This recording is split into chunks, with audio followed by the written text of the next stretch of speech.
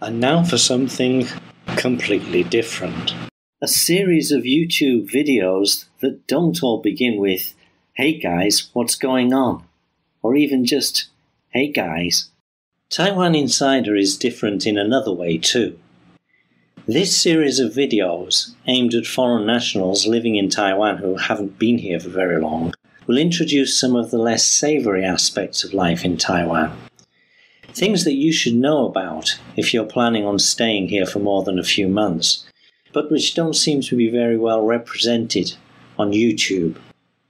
So, here I'll just briefly explain what this series of videos is all about. But apologies, first of all, that most videos will really be just audios. The resolution and the quality of my 12-year-old laptop's webcam is too low to be of much use, so I won't waste time putting a blurred little window of a talking head in the corner of these videos. However, when I have useful and relevant footage or images, I will use them. Anyway, on to the gist of this message. Looking at the videos about Taiwan that foreign nationals coming here to live may watch, I'm struck that most paint a beautiful picture of life on this island. Stunning scenery, friendly people, great food, and so on and so forth. All that's perfectly legit, and Taiwan does indeed have a lot going for it.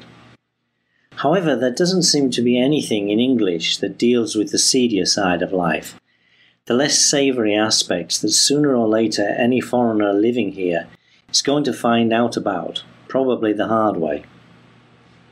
When I first arrived here in the mid-1980s, Taiwan was just beginning to open up to the outside world and was at the tail end of the longest period of martial law in any country's history.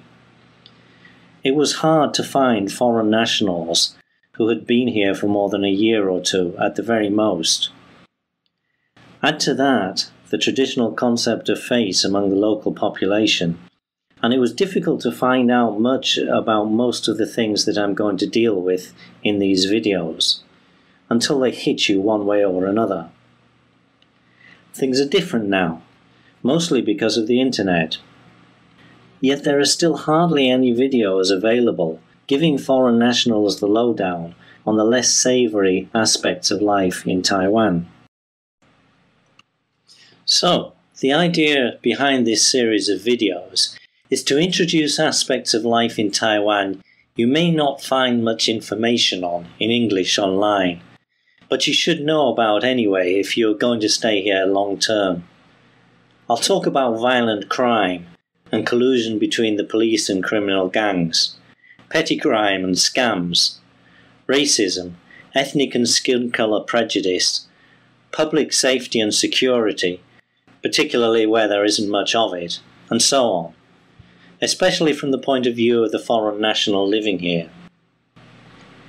In this, as well as drawing on news articles and official documents, so that you will know that I'm not pulling your leg, I'll also draw on my own experiences over the decades, so you can see how things have changed over time where they have, and I'll give my views on why they haven't in cases where they haven't. Add this to all the positive and upbeat videos about Taiwan already available, and you should get a fuller and more realistic picture of life here. Speak to you again soon.